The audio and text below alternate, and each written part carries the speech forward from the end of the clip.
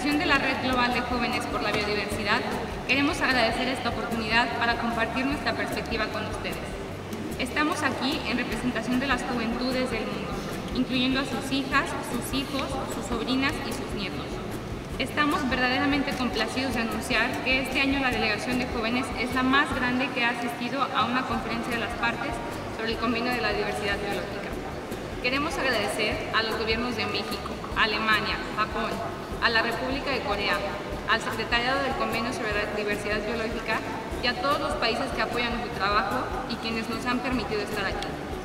Especialmente queremos agradecer al Gobierno de México por ser el anfitrión de esta conferencia y por su liderazgo en la organización del Foro de Alianzas de la Sociedad Civil y la Juventud por la Integración de la Biodiversidad para el Bienestar. Queremos felicitar y darle la bienvenida a nuestra secretaria ejecutiva, Cristiana Pasca Palmer. Nosotros, las juventudes, seguiremos apoyando el trabajo del secretariado y el de las partes con el fin de cumplir los objetivos del convenio.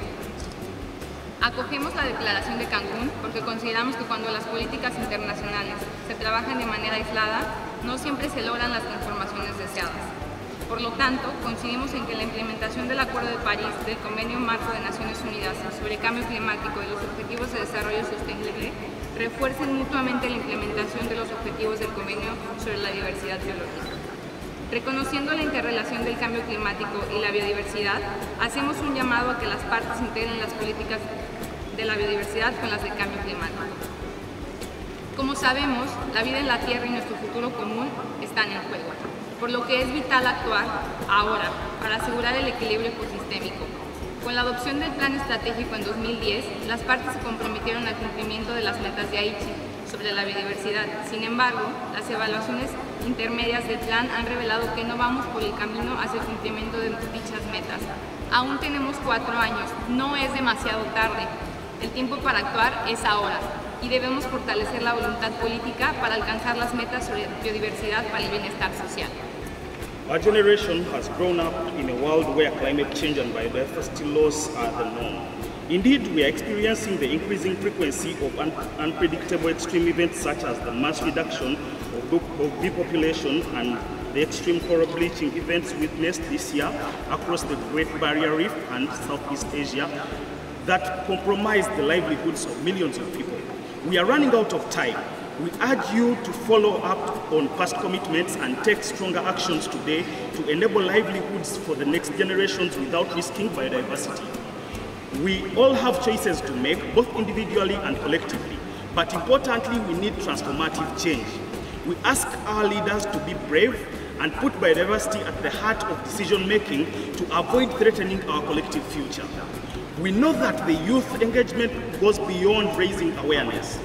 We as the youth are well-positioned, passionate, informed, and present to contribute to these negotiations and issues.